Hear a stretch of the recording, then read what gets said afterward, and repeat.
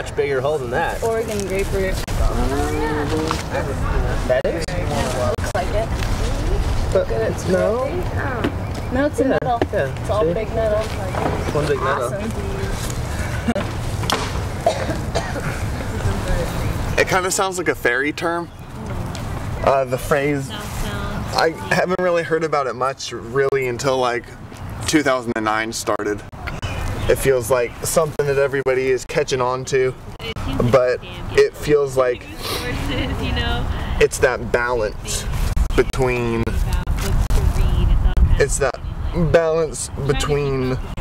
the forest and the farm is really what it's all about. So I think the one big problem that happened in the way beginning is when people were just chopping down the forest for agriculture and stuff, but really you can keep it how it is and still grow food and live off the land. Washington State as a whole holds a really big piece of, you know, myself. Everything from holidays and celebrations to the family outings to, you know, hiking around Mount Rainier. And it's like sometimes you just gotta stake a claim and pick an area and a piece of land that you really care about and put some energy into it.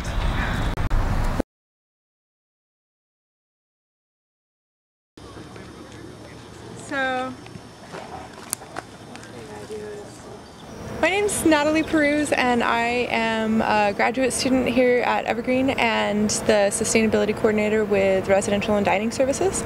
And one project that I wanted to work on while I was in tenure here was putting in an edible forest garden. And there's this awesome space that we were able to work with. It wasn't being utilized otherwise because it wouldn't grow grass, and there was this real interest in growing grass here, but it wouldn't grow because it's too shady. And so they were like, here you go, why don't you work this space and develop it however you can. So instead of just like coming out to space and saying, I want to put these plants in here, we came out to this space and said, okay, there's alders here, there's cedars here, there's maples here.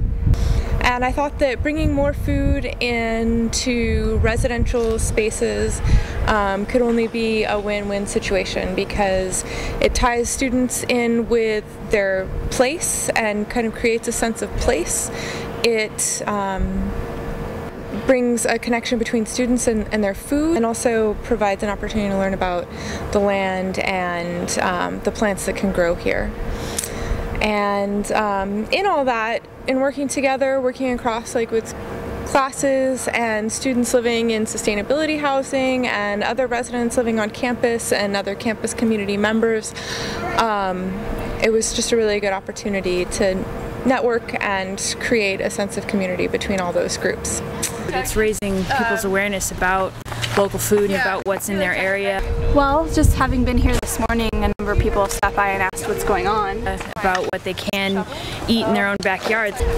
And, you know, a lot of people probably don't know what edible forest gardens are, don't know much about them. Like, I know in concept what they are, but I've never seen one. And the Northwest is an amazing spot because all these plants are growing now and will continue to grow through the winter.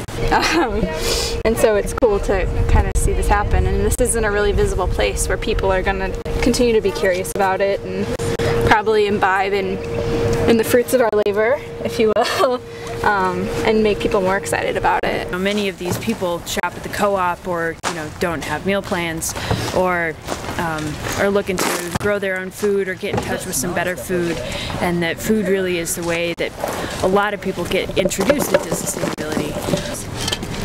And I think this bioregion is particularly unique because it's so in your face. I'm from the Midwest where it's flat and there's a lot of farming and there's a lot of industry, and that's here, but like you can't build those things on the mountains, and so people seem a lot more connected to their place here and aware that it's special and it's something to be preserved or remembered. Who would have thought that we'd be able to just dig up a plot and start putting stuff down. You know, it's pretty cool. My own head, I just came away with that going, oh my god, I want to plant all these perennial plants, and it just makes so much more sense. It's lower maintenance, it's easier, it lasts a long time, you put it in once and it just proliferates.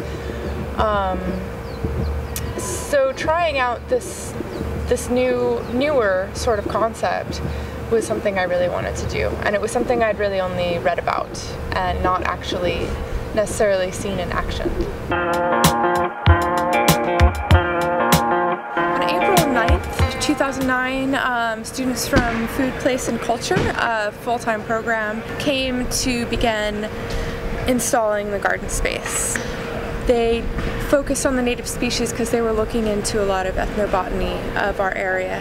We used cardboard and wood chips as part of our strategy to take over the landscape here, and this does a couple of different things. It's really great for weed suppression. Cardboard also allows for mycelium to run through it, and the corrugation in it really encourages them to just like go. And as those mushrooms break down the cardboard, they're also really helping out the soil, and they're making connections between the roots of the different plants. The third thing that cardboard really helps out with is keeping the soil moisture in the ground. It's still intact even on these really hot days. So forest gardening can actually occur in a variety of ecosystems, and we were working within, you know, a Pacific Northwest kind of early succession sort of forest model where we have some, you know, decent-sized alders and a couple of good-sized maples, a number of different things. And that was one thing that we looked at, was what kind of pattern are you working within? And we're working within like a partially deciduous, partially coniferous forest and planting into that forest. So when we're doing our plant selections, we looked at all these different limitations that were imposed by the amount of shade that's here, the problems with drainage, and the soils that we had to work with. And instead of just choosing the plants that we wanted, we looked at what plants would fit best within these requirements. Because I wasn't going to start cutting down the trees to create more light, and I wasn't going to truck in a bunch of soil. Besides the fact that it seemed like a lot of extra work, I think that there's a lot to be said for working within the ecosystem that you've been given, instead of the way that so many people just think of where we live and the planet that we're on right now. They're just like, oh, I don't like this, and here, let's just scrape it and put something on top of it. It's like, no, what's here that we can look to take from? What is there that's being offered, and how do we work with what's being offered already? It's all kind of in human terms, isn't it? Like invasive, aggressive. This plant evolved to come in where soil was disturbed and cover the soil and propagate easily and quickly when something's been torn up after a hurricane or a bulldozer.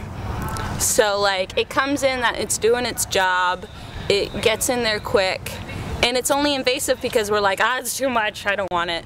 But it's not invasive, and if you eat it, then it's really not invasive. It's like spinach.